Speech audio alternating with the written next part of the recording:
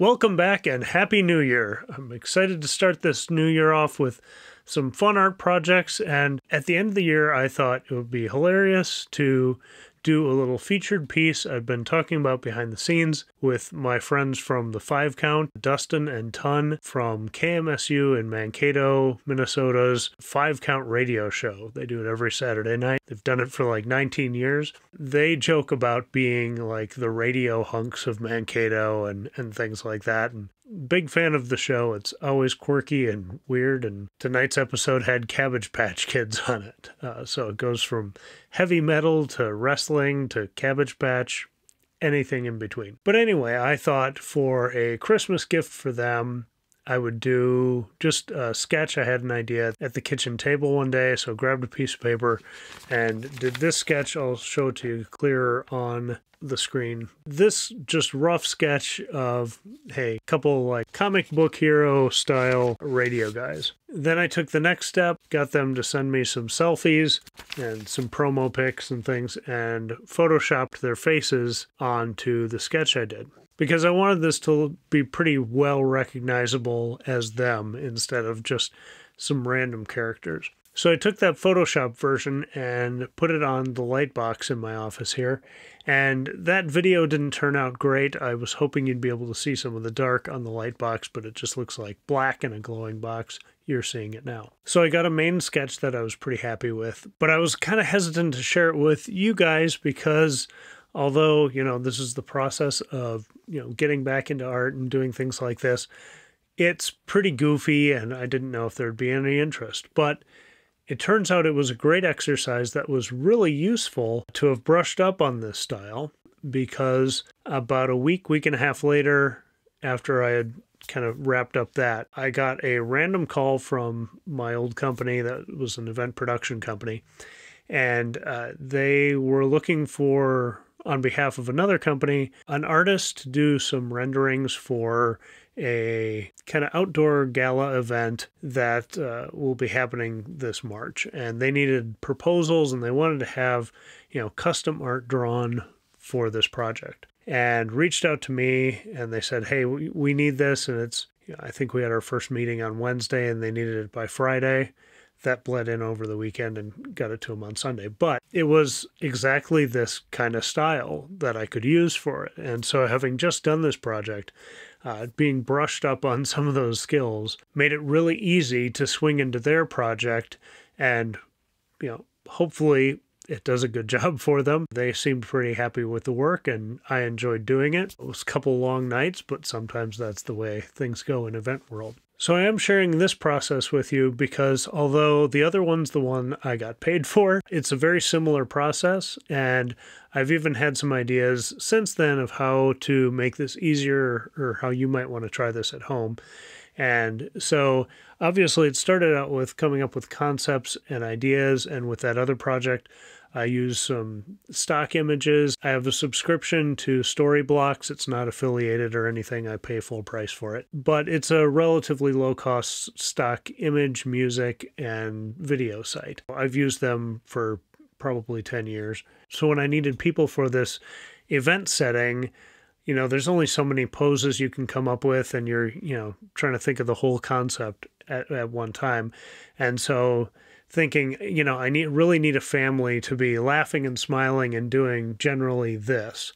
That's a great use for stock photography, to be able to pull an image, pull it into Photoshop, slap it in front of whatever, custom design element was behind it. And so I did that for a lot of the people, kind of similar to what I did with Ton and Dusty with their faces, and then traced it out so it all had a similar drawing style, rather than having some stuff drawn and some stuff realistic and, trying to meld those worlds.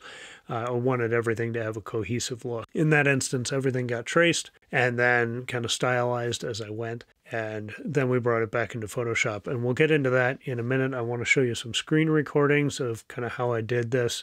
And again, I'll use Ton and Dusty as examples, and you can see that. And if you love these images, they are going to put them on their website and have t-shirts be able to be made of them. So if you're interested, that will be coming. And at the stage I was doing this project for the 5 Count, it was just something fun, just kind of a lark. Like I said, I just sketched something out on a printer paper and just did all my tracings and stuff on that medium the whole time. But I wasn't quite sure what kind of pen I wanted to use, how much detail I wanted to give, so I had 3 pen options. The first was this Pigma Micron pen, which has a really nice thin line and the ink dries really well.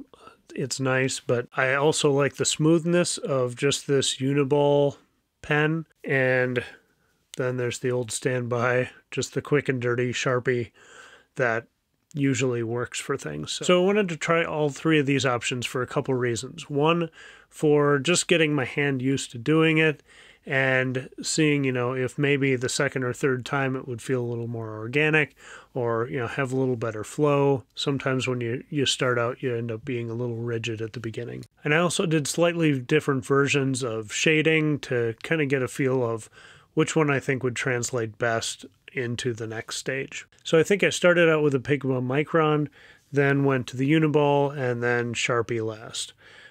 If that's not correct, I'll fix it on the screen here.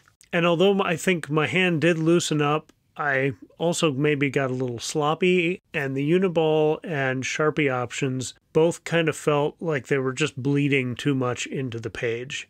And I'd make a line that was really nice, and then by the time it bled out, it didn't really have the same finesse as the Micron did. So the Pigma Micron's the one I went with as kind of the final option. You can see all 3 of them laid out here, and then selected that one. And so the next step was scanning it in. I don't have my scanner hooked up because I haven't done this stuff in a while, but I do have a nice camera, so I set it up nicely under the lights and just took a photo of it. Brought that into Photoshop. And from here, I'll do a screen recording and show you what I was doing in Photoshop. Now, there are better folks at Photoshop than I am, so I'm just telling you how I did this.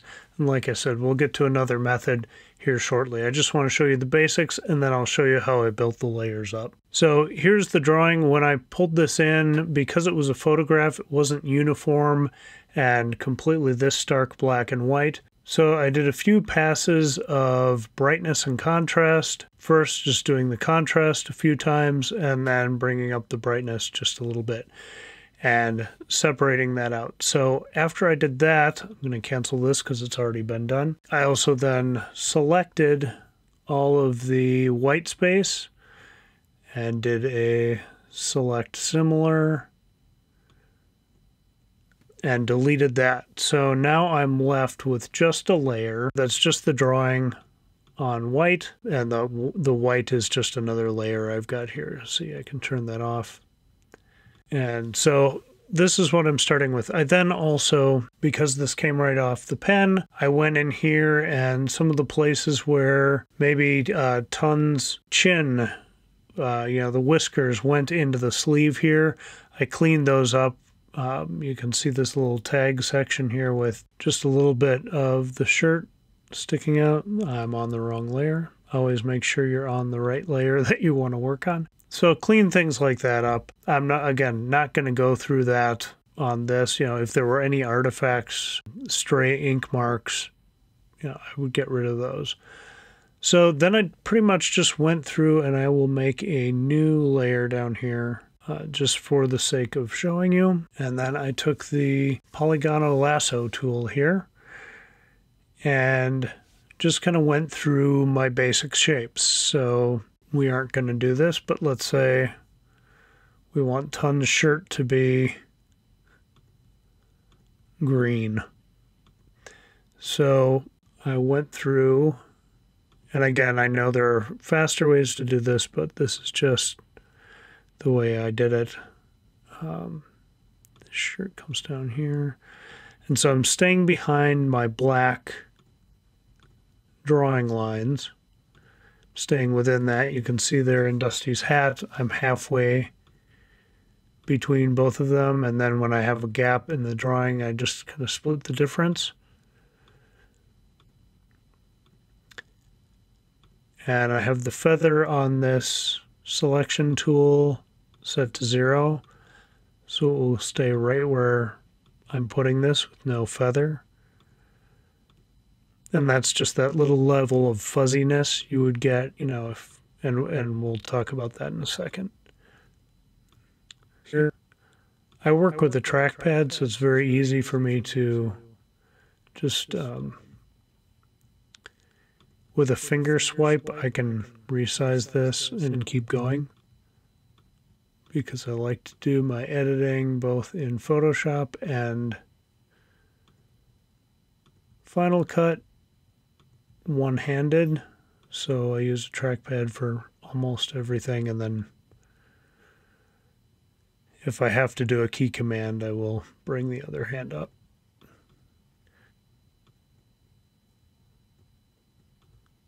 And we're down around his beefy arm here. So let's zoom out here, and I'll just pick a color because it's just an example. Let's say we want this to be like super green. So I would then make this his base color and call this Ton's shirt. I would make another layer, select this,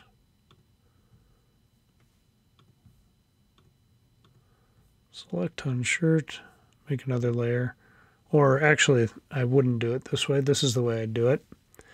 I would get my paintbrush and maybe black with a good feather, a nice soft brush here, and on this layer here, I'd just do shadow, shadow, and then maybe a little bit of shadow here, and just a hair bleeding into that. So you could do it that way. Usually I would do this and just let these bleed over, then go back to that Ton shirt layer, select that space around the shirt, and then delete the fades. But this way works as well. And do just one more right here. Take the eraser tool. Again, very soft.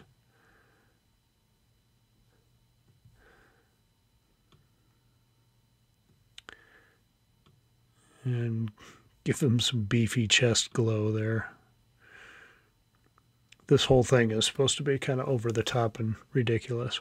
So I would do that and then bring down the opacity of that layer. I would say, bring that down until it seemed a little more natural.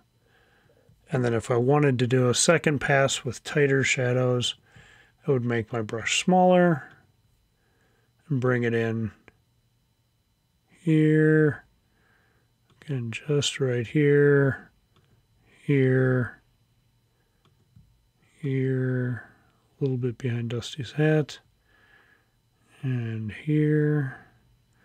And this is where I was saying I would now take the selection tool down to the original shirt layer, select outside of that, go up to this new layer, and delete. Bring down the opacity until that looks a little more normal.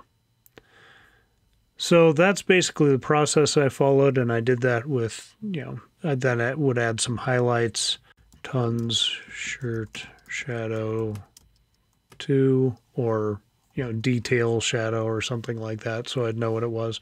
But basically I'd keep building up like that and do the same thing, through the glasses, and I'll walk you through these layers.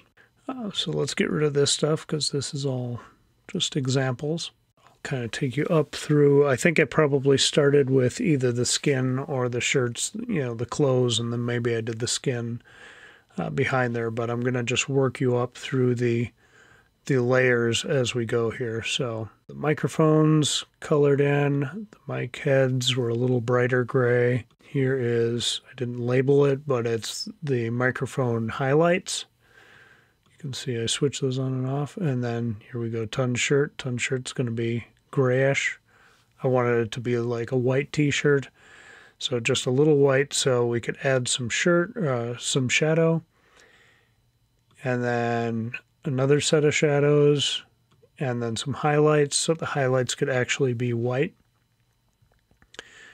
And then a little extra into the number 5 there. And then we go in with blue hair, blue Superman hair for Ton, and then the skin above that. And so this is I actually color picked from those images I had of their actual faces. I color picked off of those so they would have their actual skin tone. And then Dusty's tongue, same thing. And then glasses, I just did you can see the opacity's on 20%, and so I just did it white and then backed that off, and then another really light 50% white for Ton's glasses up here. Then Dusty's pants, and then pants shadows and pants highlights. Dusty's shirt and blue hat here. They kind of intersect, but they're separate units. I just put them together. And then shirt and hat shadow, and then a little deeper shadows in there, and shirt and hat highlights. So you can see that's all adding up. And then the 5-count logo on the t-shirt. And then we pull in Ton's beard and got some grittiness in there. And then a little more beard. And then Dusty's beard, we lighten that up. And then add more shadows in the skin. Turn that off and on again. So you can see it goes from being pretty flat to having some dynamics. Again, this is just me playing with the brushes with some varying degrees of feather or softness to them, and just building these up to get the shadow areas. And then another set of shadows to really darken some key areas, and then some highlights. That got us our base. And then if we turn off the white, we put them on a more like what they'd look like on a t-shirt. Actually see what the design comes out to. Now they also have a song that they made up called the 5-Count Christmas, and it's one of the most depressing but hilarious songs ever, and it's also got a bit of sweetness to it, so it's kind of cool. I wanted to pay tribute to that, so we also did another version, replacing the microphones with some Christmas items and giving them both Santa hats. So if we look at, so here you can see the layout with the text, Mankato's Public Radio Hunks, and then the 5-count, and it's a 5-count Christmas. So those are the designs that I sent the guys for just kind of a proof of concept to see what they thought.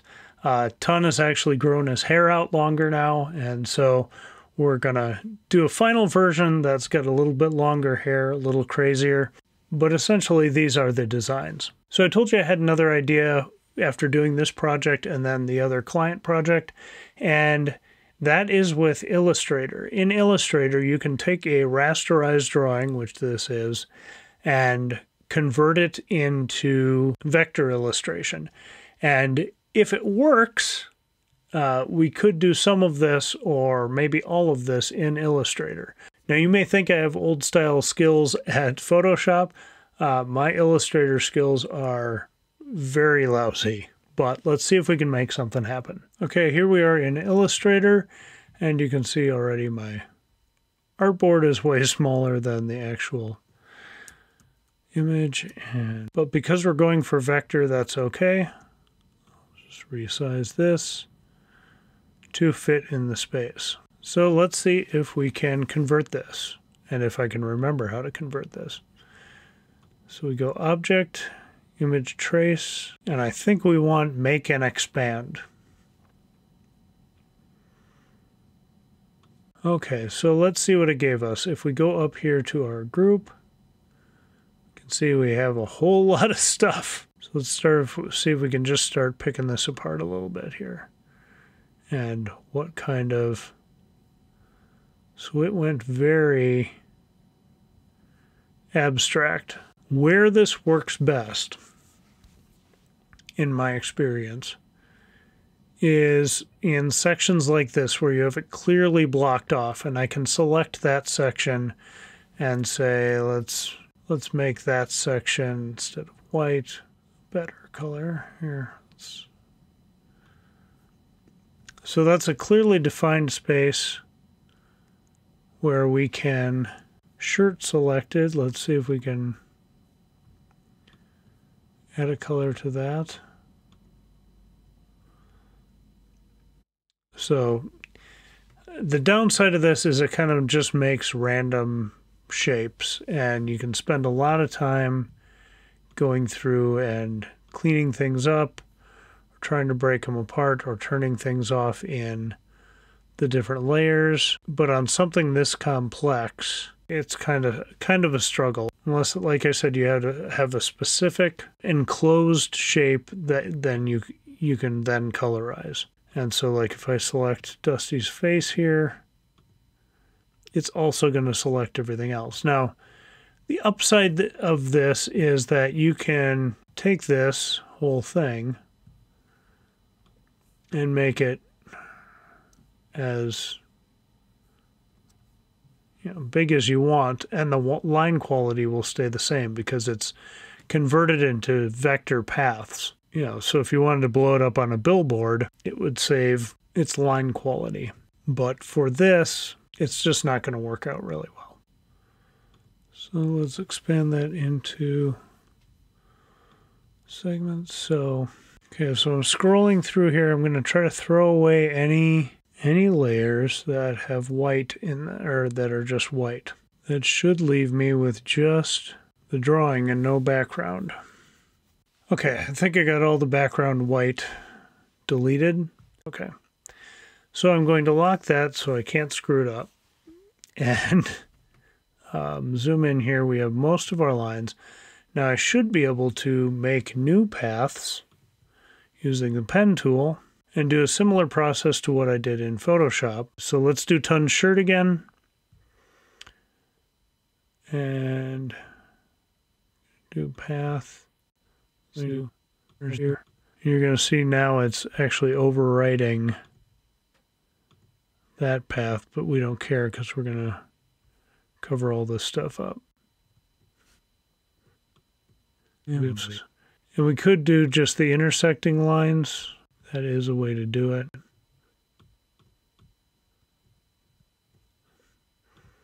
So you can see why I prefer doing this in Photoshop. You have a little more freedom of movement than the constant snapping, which I'm sure you can turn off, but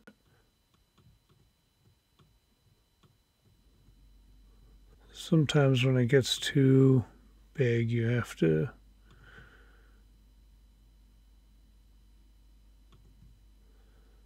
just going to make a space there, and then we'll come in and move these lines to where they actually need to be.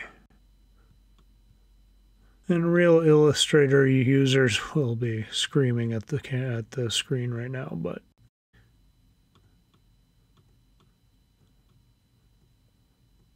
okay, good enough for now. So now we've got that path made, and we're going to put it underneath here. And so now it's white, but we're going to color it. Let's make it blue.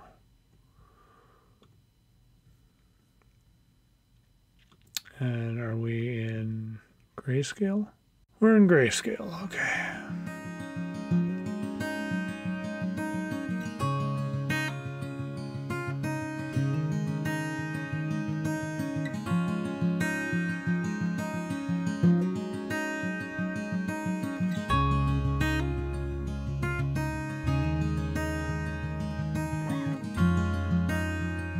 Okay, so that took me forever, but maybe if you're really good at Illustrator, this will all seem really simple, and you can do everything you did in Photoshop, and in the end be able to take your whole drawing, color and everything, and scale it up as large as you want, and still have that detail. So I'm not going to finish this because I'm done with this project, but I just wanted to give you that little example of how you can convert a rasterized drawing into a semi-close vector space illustration.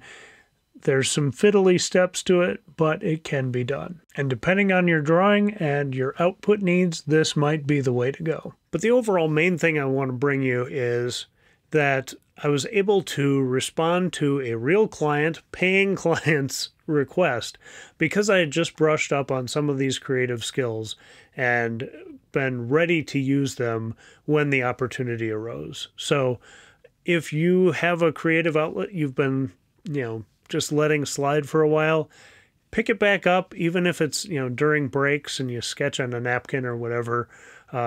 Pick it back up. You never know what's going to happen. And like I said, I'm glad I was ready and relatively back in the swing of things, so that when the opportunity called, I was able to respond and actually make some money from art, which it's been a while. So that felt really, really great. And if you've been putting off creative endeavors, I want you to have that same feeling too. Even if it's not for payment, if it's just for the satisfaction of knowing you're doing something you love. So thanks for watching. Have a great day. I'll catch you in the next one. And eventually we're going to get back into that book idea.